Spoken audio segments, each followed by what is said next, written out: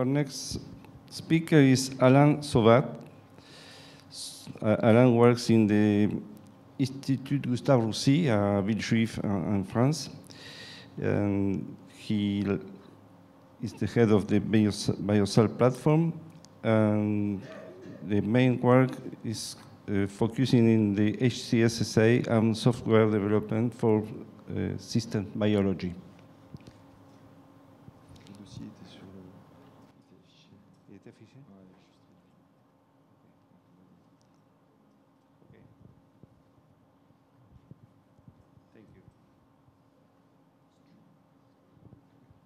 So good morning, everybody.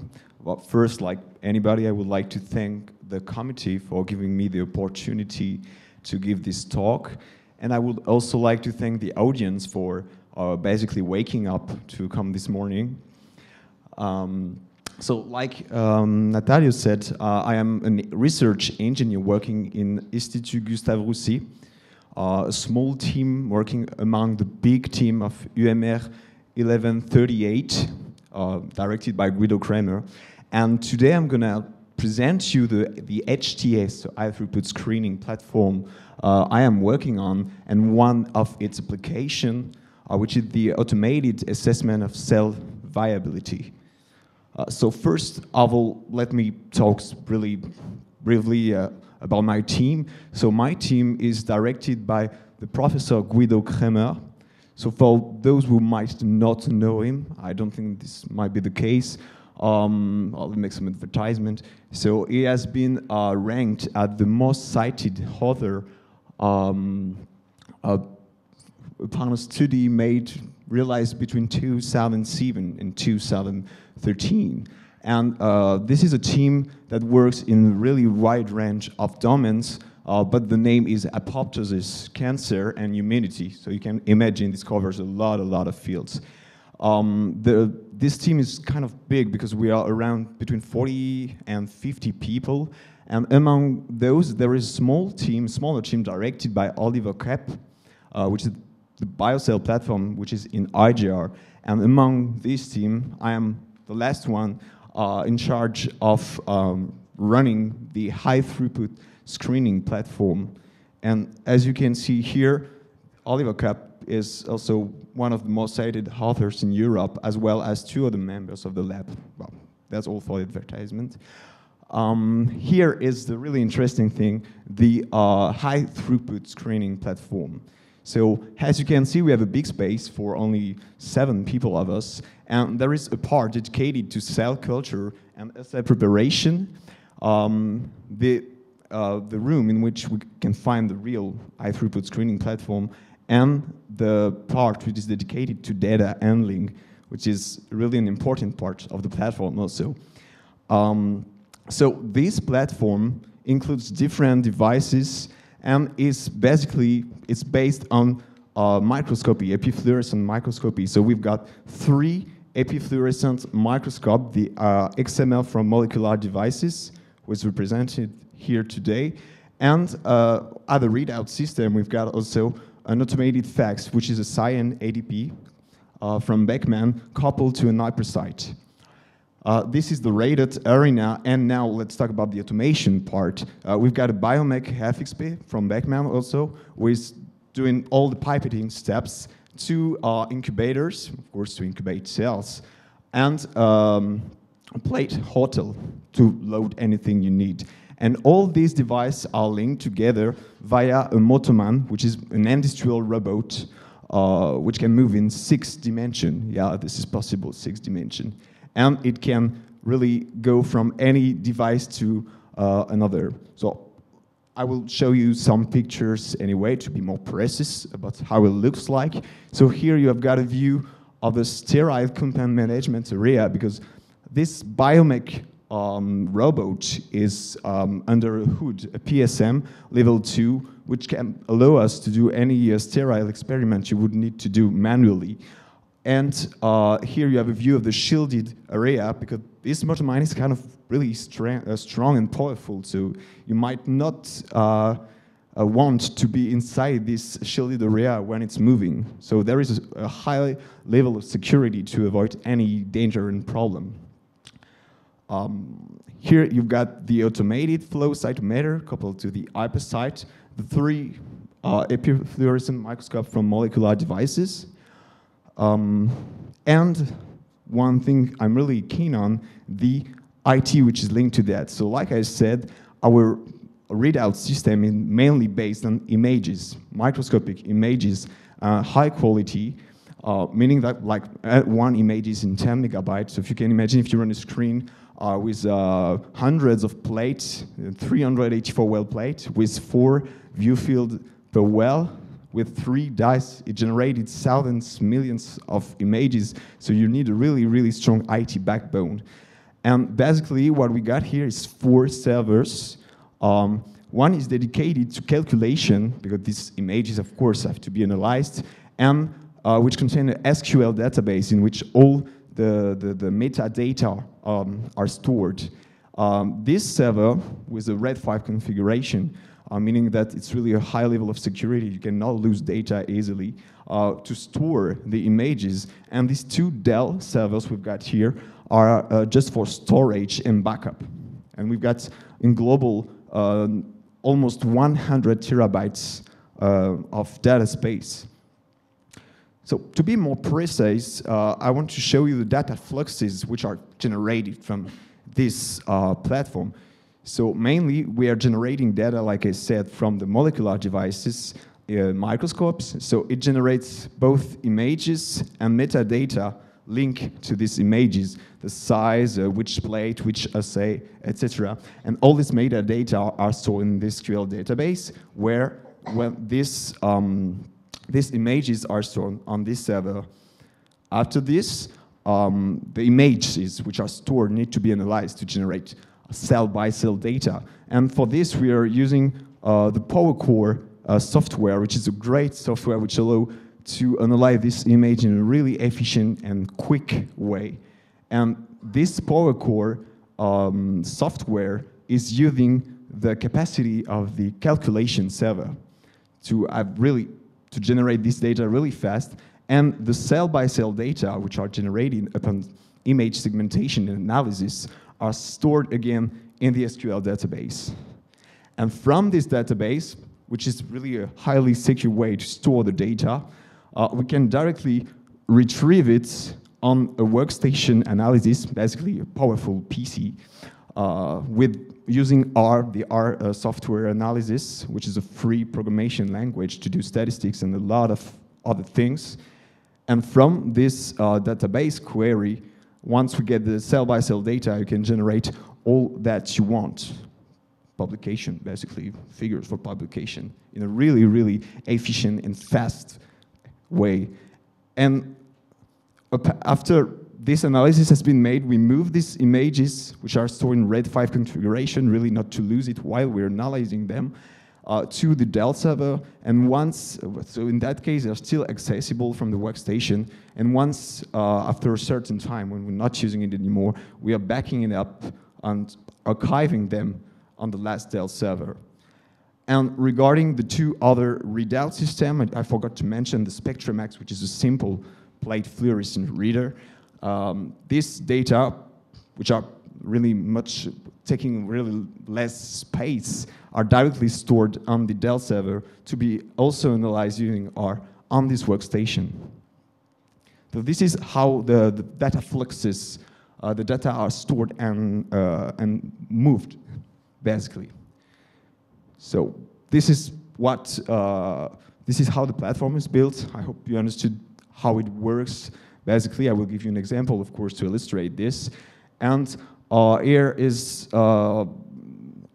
sampling on the industrial and academic partners we've been already working with. So with GSK, Lytix Biopharma, ELRIGfr, and of course in CERN and Gustave Roussy, because we are working directly with them. And Pharma Margentech. Won't forget anyone. So, I presented you the platform. It's nice, it's beautiful, okay, but how does it work and what can we do with this beautiful platform?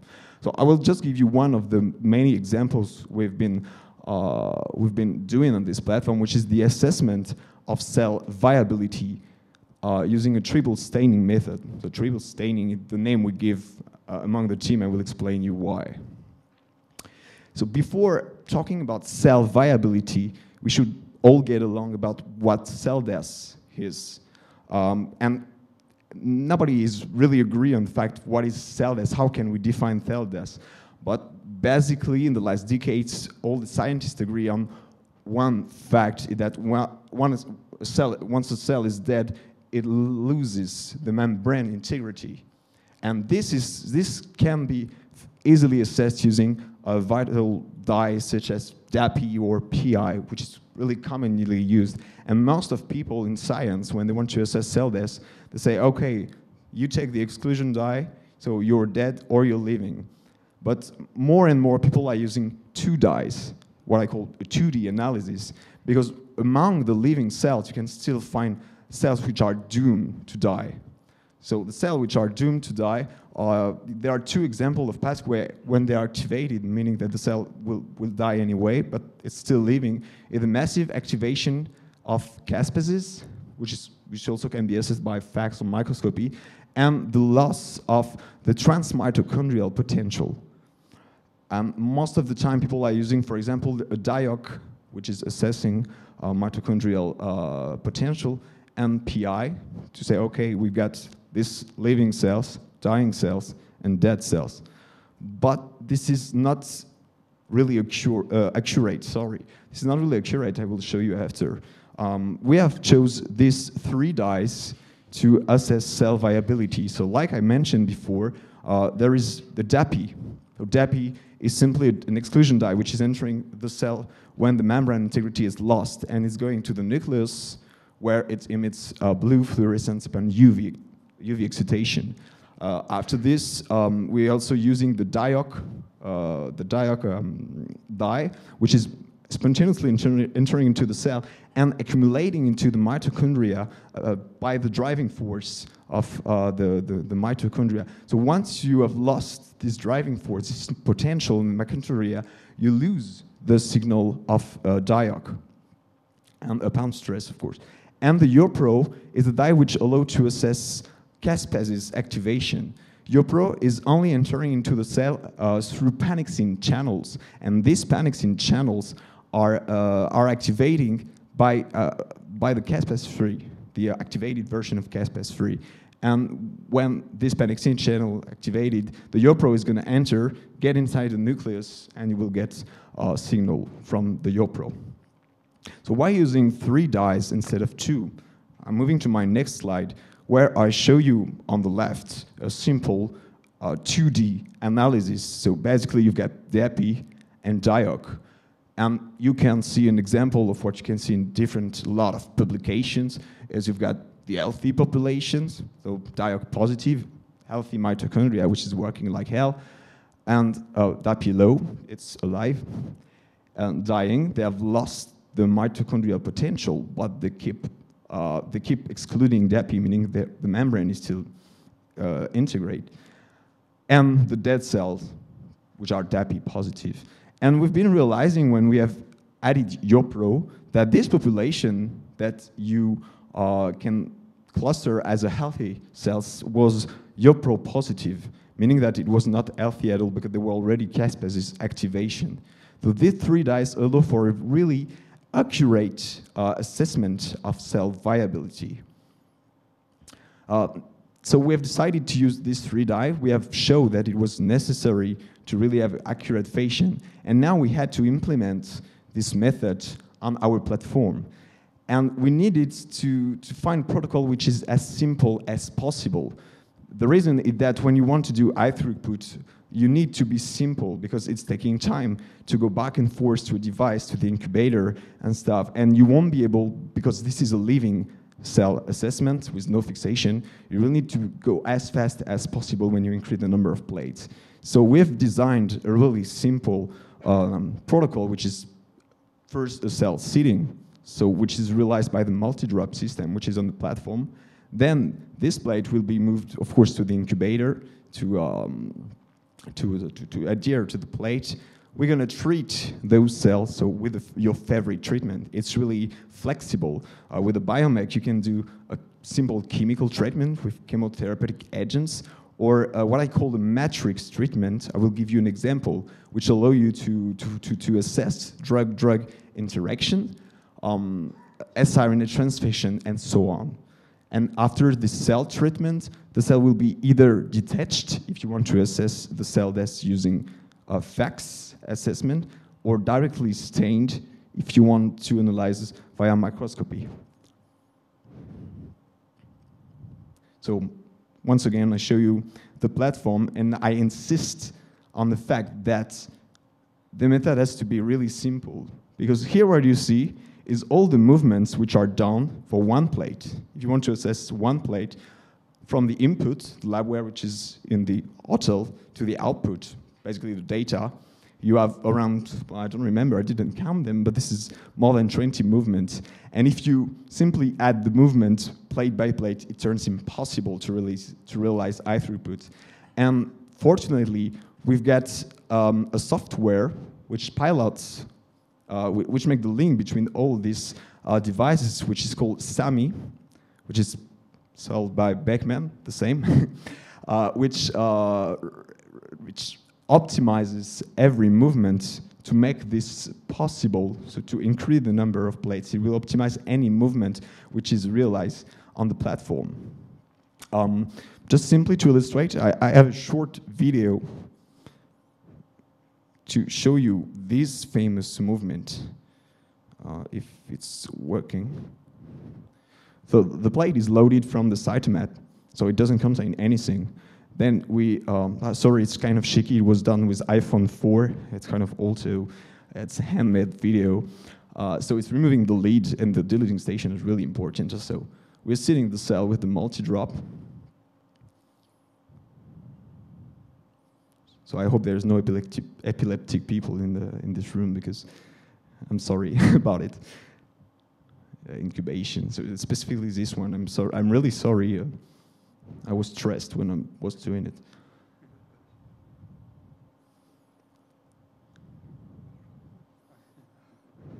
This is not the real speed, basically. I have accelerated it for the video.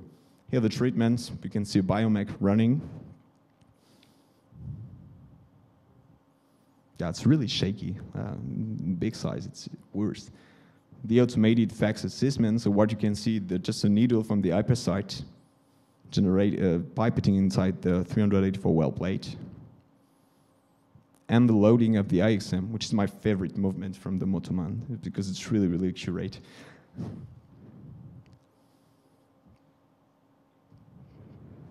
Well, that was just to illustrate. I have a second video. I don't know if I have time to run it, but this was just to illustrate this famous matrix treatment. So when you study drug-drug interaction, you do a matrix of treatment, meaning you do a range of concentration of the first drug and a range of concentration of the second, and then you mix all this concentration. And I can bet you that manually this is something really tough to do in an accurate fashion and fastly. And thanks to the SPANate tool of the biomech, this can be done really fast and easily.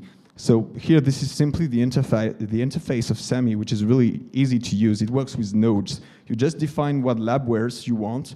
You need tips, you need a source, which is the plate of cells, and you do transfers using this or this tool. This is really simple to use and nice. I won't run the video. If you want to see it, you can, I don't know, clap your hands or something. And then that's done. I mean, we have implemented the method. We have been assessing, we have been staining the cells. Now we have generated data, either FACS data, if you want FACS analysis, or microscopic data. Why doing so? That, in my opinion, this is really a good thing always to multiplex assessments. And here you can see that the FACS data and the microscopic data are really close and convenient one to the other. FACS data is really nice because the size of data is really low. When you generate an FCS file, it's a couple of megabytes. This is nothing for some millions of cells. But you have no subcellular information. And when you've got adherent cell lines, It's dependent on the trypsination of the detachment of the cell, and you need. In the particular case of cyan, you need to segment the data because it's just generating for one plate one big FCS file. You have to split, and there is a software with the hypersite which is not working basically. So we've been developing a segmentation software within R to do this well-by-well segmentation to generate well-by-well data. And the same thing with MetaExpress. We need to segment the images which are generated. So basically, we just distinguish nucleus from cytoplasm. And this is working fine. So the results are dependent on this segmentation. It has to be nicely done.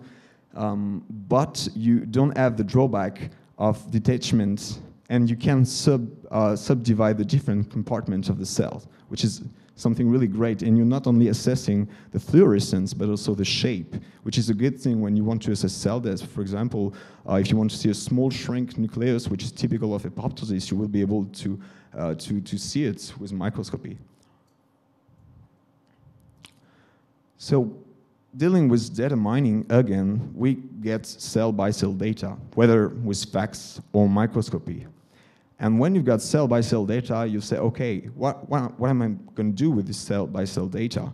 So first, you have to reduce. So it's simply a reduction of data. Analyzing data is reducing data. So from the cell-by-cell data, you will get well-by-well data applying filters. So filters, what does it mean, filter? You will cluster cells. Is it dead, living, debris, well-segmented, not well-segmented? The distribution, is this Gaussian distribution, Poisson distribution, and so on. And like this, you get well-by-well data, and then you will group this well-by-well data to condition data, check compliance with the raw images, and in the end, get reliable results. This is an example of clustering using microscopic data. So this is a tool we've been developing. We've been inspired from FACS, meaning in FACS, you just gate on debris on cell, you exclude debris, and then you put threshold to say this is Dioc positive, this is PI positive, etc. And with microscopy, we use the nuclear area and the Hoechst intensity to distinguish normal cells from pycnotic, so the small shrink nuclei, and from the debris and badly segmented cells. So this is basically what you see. Here, you cannot see, this is not a nucleus. Here, this is a normal shaped nucleus, and here, this is a shrink, a pycnotic cell. And you can easily distinguish that. And upon gating on these cells, you can then realize your threshold with your different dyes. And to do so, to do something accurate, because in FACS experiment, you don't see the cell. You just do a gating saying, okay, I assume this is a positive, this is a negative. And the really great thing with microscopy and with this SQL structure is that when you have this density plot and you say, okay, where is my threshold?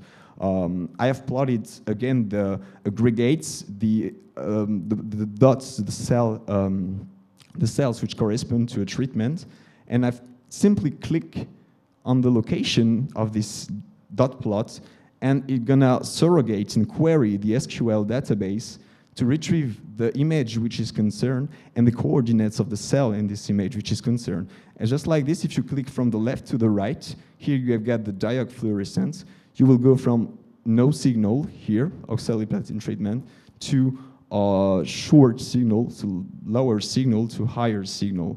And using this tool, we managed to really distinguish accurate phenotypes, and we checked those phenotypes. This allows us to realize a publication and to distinguish different 5 main phenotypes using these 3 dyes from a dead cell to an healthy cell. And these are data coming from microscopy and data coming from a FACS assessment. And I won't get into the details, but this is really, really, really really close. I mean, the percentages and the number we've been finding are really, really close.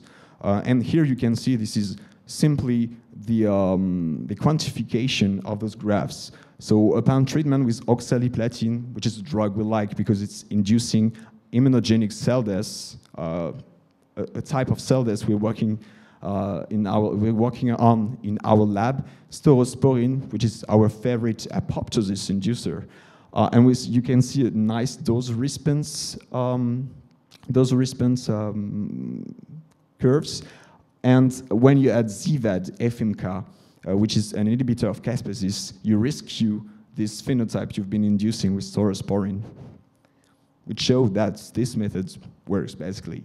Thanks to that, we've been trying to applying this method. We've been showing this is really accurate and nicely representative of the cell population, the cell status of the population. We've been, for example, been assessing the interaction between PG34 and cisplatin. So I was talking about before about drug-drug interaction. So basically, we have done this famous matrix treatment with these two drugs to generate the dose response curves. And thanks to these dose response curves and with this different treatment, we are able to calculate what we call the combination index. And this combination index indicates if you are in a synergistic condition or antagonist condition or simple additive condition. And here you can see on this heat map that when you have green, it means you are an hyper-additive effect of the two drugs. On the right, you can simply see a simple cell death assessment in three different cell lines, the white type and different resistance cell line. And we've been assessing the cell viability, the cell death after treatment with different chemotherapeutic agents. And we've been able, like this, to distinguish differences in those three cell lines. A last application we've been running is kind of the same drug-drug interaction, but we have done this in a time course fashion, using different concentrations. So you've got the drug number 1, drug number 2, and instead of a 1 point, you have every time different time point. And you can see the decrease of cell viability in time and with increasing concentrations. So in conclusion, sorry, I think I need to water. In conclusion, I want just to remind that this is a really simple, flexible, and accurate method for assessing the absolute cellular viability. And I want to insist on absolute because most of the case, when you're doing FACS assessments, you're calculating percentages. The thing is that when you treat the cells, you can have 100% of healthy cells, but in the end, you have a drop in the cellular number, which show you if this is a cytostatic or really a killing effect. This is really robust because the dye we're using are not new. They're really old. They've been using for decades. They're robust, not prone to degradation, and the staining is kind of fast and reliable. It lasts 20 minutes, but we've been trying 10 minutes, 15 minutes, 30 minutes at 25 degrees, 37 degrees, and every time we have really the same results.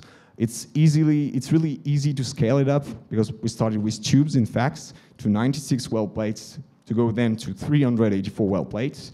It can be implemented to any platform because we have been implementing on this platform for high-throughput fashion, but if you like working with 96 well plates, you can do it manually with no problem and you will earn time compared to tube. It can be assessed with FACS or microscopy if you have a preference for one or the other. And the last point I want to insist on is that it's generating a large thousand of cell-by-cell data.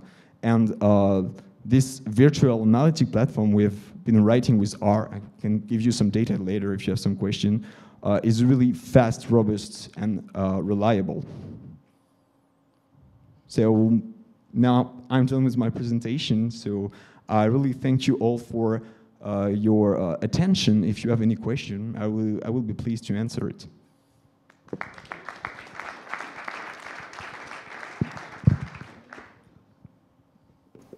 This presentation is open for questions.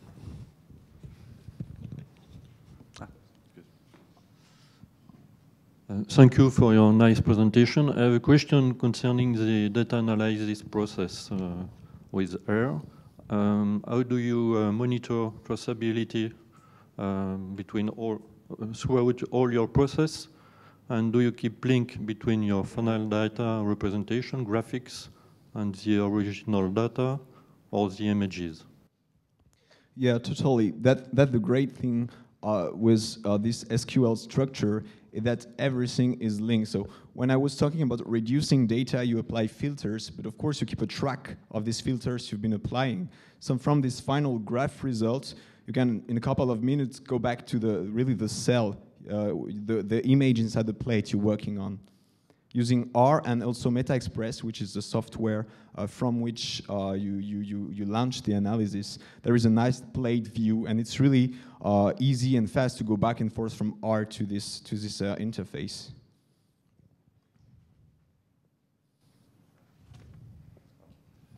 I have a question concerning the cell models. We perform this kind of analysis on a screening platform, and we receive the criticism that it's quite easy to make screening on 2D models, A5 9 cells stick at the bottom of the plate. Do you plan in the next future to develop other cell models to be used on your platform, like 3D models or things like that? I'm sorry, I think I didn't understand correctly your question. You mean which kind of models? My question concerns the focus on the cellular model. Yeah. I suppose that you use adherent cell models in your system.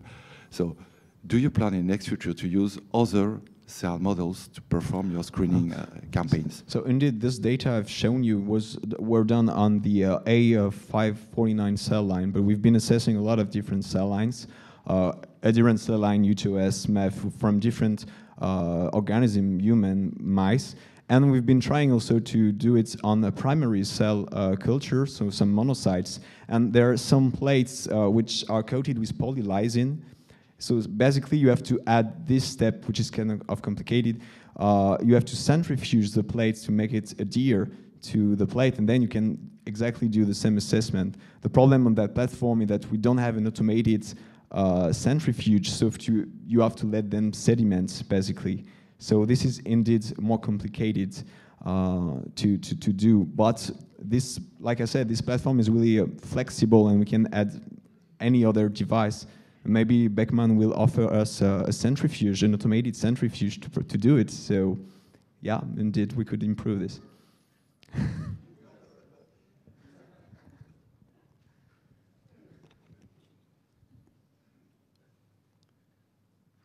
Okay, thank you very much, Allan.